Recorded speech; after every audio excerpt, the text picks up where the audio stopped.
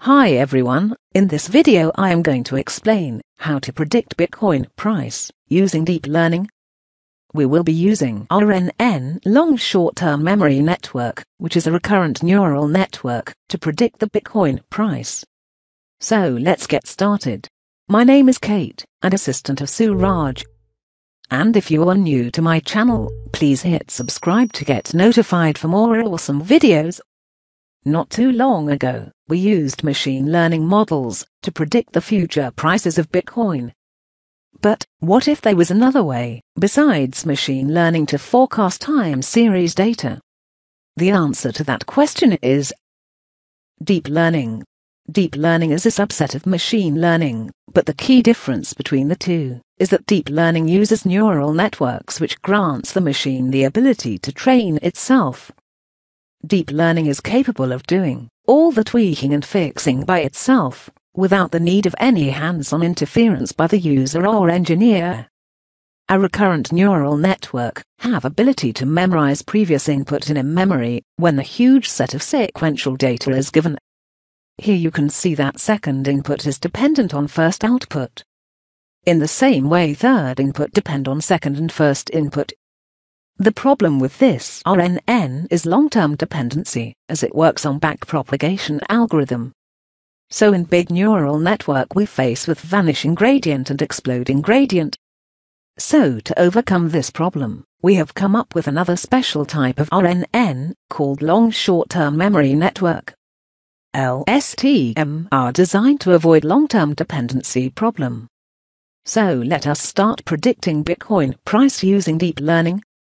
All the files will be available in my GitHub channel, link will be in the description. First, we need to install the necessary libraries in order to create our neural network.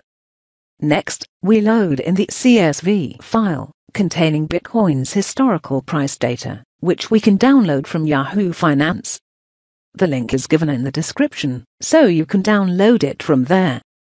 Before downloading, you need to set time period. I have selected max. What we are going to do is we are going to divide data into training data and test data. So till December 2019 will be our training data. And from Jan 2020 will be our testing data. Now we are going to drop some column which we don't need, like date. We will scale the data using scikit-learn's min-max scaler. By default, min-max scaler is set to minimum value 0 and maximum value 1. For training we will create a dataset of 60 days. Now we are going to build our LSTM. We are going to add LSTM and pass units as 50, and activation function is relu. In the same way we will add few more layers. You can set value as you need, you can adjust values to get more accurate result. We use optimizer as add-in optimizer and loss function as mean absolute error. You can also use loss function as mean squared error. The reason behind choosing mean absolute error over root mean squared error is that mean absolute error is more interpretable. You can see the graph, that mean absolute error is more accurate. I used 20 epochs and batch size 50, you can adjust it to get low loss. Lower the loss, higher will be the accuracy. Now we are going to create test data. Finally we are going to predict the price. Because we have used min-max scaler, the values are scaled down. So we need to get it back to normal by reverting it. By reverting means we are going to multiply it with the scale value. Now we are going to visualize it. So this is the final output.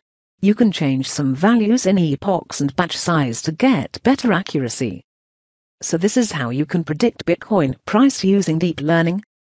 The code will be available on my GitHub page.